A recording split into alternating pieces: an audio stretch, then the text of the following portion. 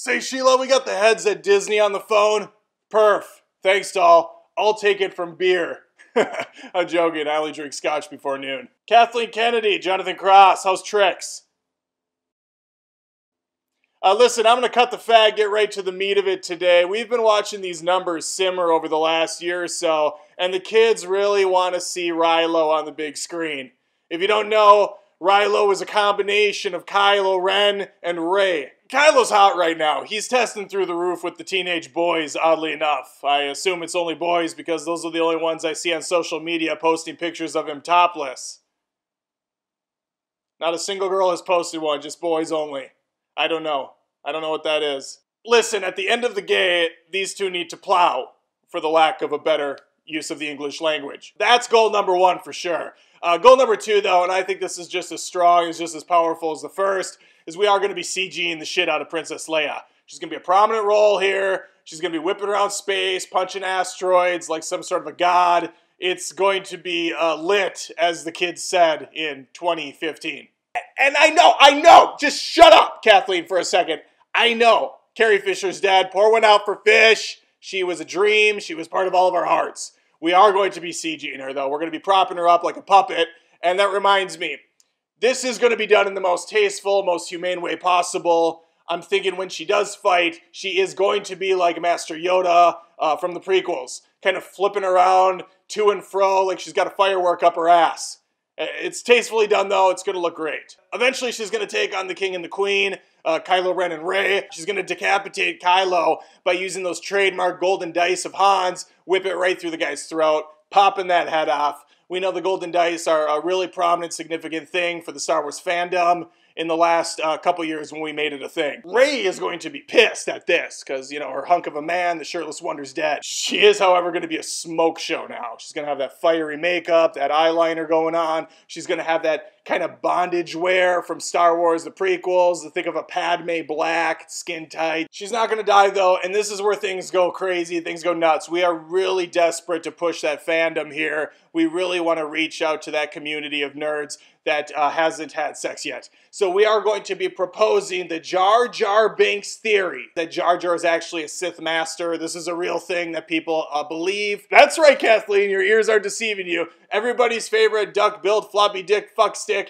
is the most feared Gungan this side of Naboo. Sheila, that's all accurate, right? I just wikied this like 2 seconds before the interview. Those are the terms I got. Those are right? Okay.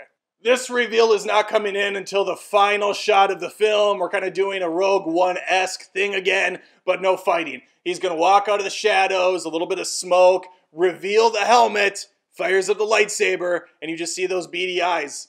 You just see that duck mouth. You just see those ears pop, and then you see the credits. Because we are not stopping at episode 9. Rian Johnson's back, baby. Everybody's favorite director. So polarizing, so controversial, subverts expectations. We're subverting him again. He's taking over for 10, 11, 12, continuing this Rey franchise. As for characters like Finn, well, my boy RJ already turned him into a one-dimensional stick of gum, kind of a laughing stock of this series.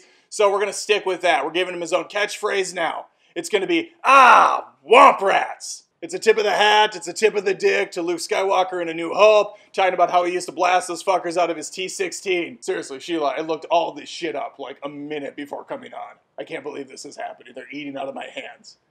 It's crazy. They're literally eating out of my hands. That's not the right way to use that term. Fuck you. Speaking of tip of the dick, we're bringing back Rose. She's got to get more exposure. She's got to get more time in the sun. We're going to be putting her with Finn again. That team up worked so well last time. And we're going to have them fight. You guessed it, Captain Phasma. This is the title match. Final bout. She survived the explosion, of course. She survived the cold vacuum of space. She's back again. And her death is going to be one of the most powerful things in Star Wars history. Let me break it down. We're bringing them back to Tatooine. Full circle. Luke's home planet. Final fight's going down here. I'm yelling timber. And they're going to be going into a swampy marsh area.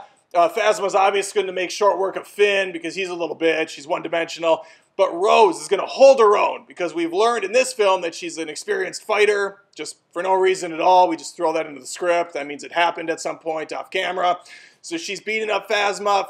They're exchanging blows. But eventually, Rose knocks Phasma to the end of a swampy area, but before she can finish her off, Phasma takes her to the ground, says something snarky. Phasma's puzzled as she holds her weapon up. She sees a twinkle in Rose's eye. Rose planned on falling backwards as she looks up at Phasma and says, "Ah, womp rats." Just then, a whole litter of womp rats rise out of the swamp, pull Phasma down, ripping her up. You just see blood, pus, and shit coming out of the swamp as she then goes down. Then Finn, getting up from the ground, goes, "Hey, that's my line." It's so good. Kathleen and company, I'll let you guys have a moment or two to digest what I just fed you. It's billions of dollars, potentially. Well, provably. We're going to make a ton of money on this. Oh, and if you were wondering about Han and Luke, I didn't bring them up because they will not be coming back for this one. They are fully dead. The only two characters that we'll never see again. I think we did enough disservice to them that we can just kind of live with ourselves peacefully. So yeah, fuck Luke, fuck Han. We have a future to look forward to. We have a picture? Yeah, we have a picture. Oh, and Sheila, if you could find some tasteful shots of Daisy Ridley in like an all-black leather outfit, email them to me. That would be great. For research, right? I'm joking. They don't need to be tasteful. I'd actually prefer if they weren't.